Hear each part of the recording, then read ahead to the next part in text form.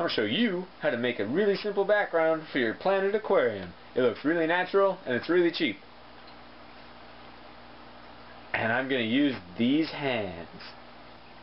This is a latex glove.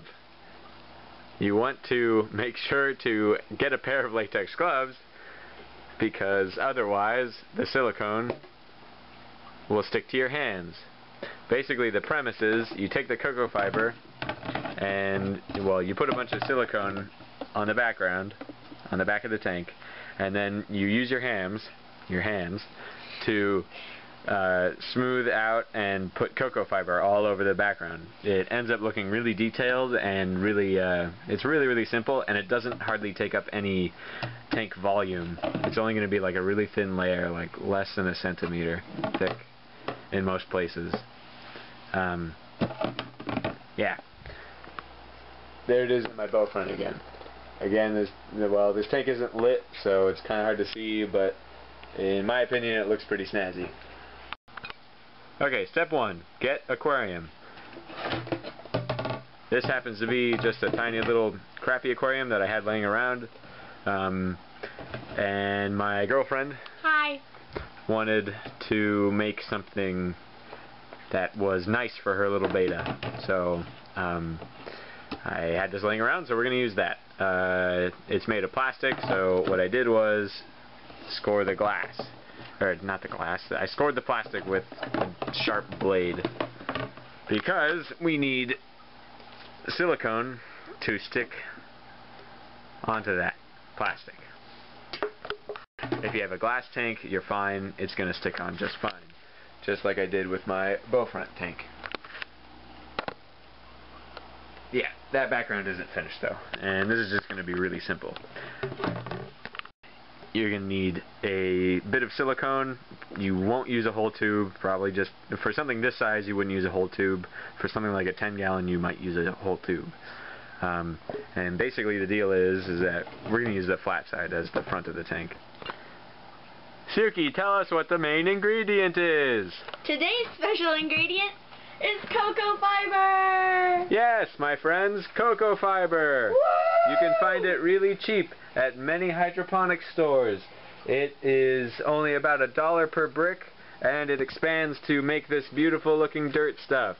You can see it in action in my paludarium. Look at that cocoa fiber! Yeah! Yeah, sexy. Yeah. Yeah, Grab hold of your caulking gun and place your silicone tube inside your caulking gun. This will be a very helpful tool in the exercise that I am about to demonstrate. Which is... Okay, now I'm just going to put silicone all along the back of this. If you've never used a caulking gun before, you don't use your left hand. Corey? Yes. Okay.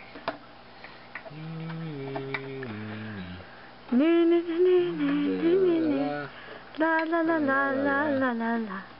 La la la la la la la. You don't really need much silicone.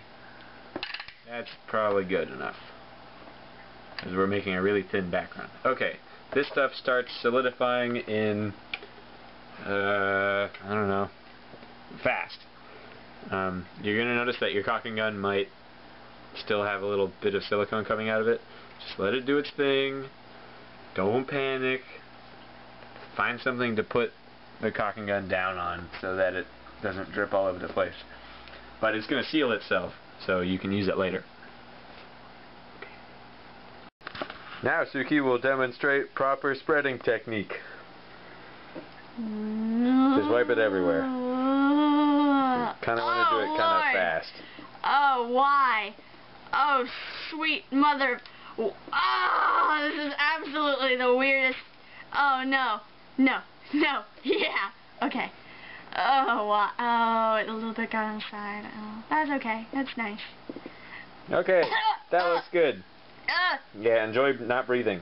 Smells oh, yeah. like Chinese food. This stuff released tons of fumes. Yeah. As she's choking on right now. It's awful. Yeah, it is awful. It smells like vinegar like 1,000 times. Yeah. And then Actually, I take the cocoa fiber. what we could do is pour that in here and then just shake it around. I hate you.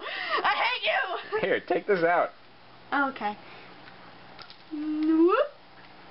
Ew. Okay. Now we take. Wait, hang on. Now we'll take. Okay, go. Okay. Now we take our brown substance and we put it on our clear substance.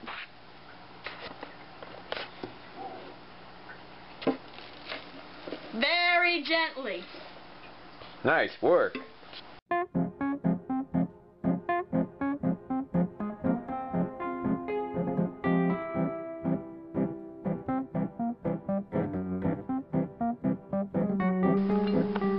And now we have our finished product.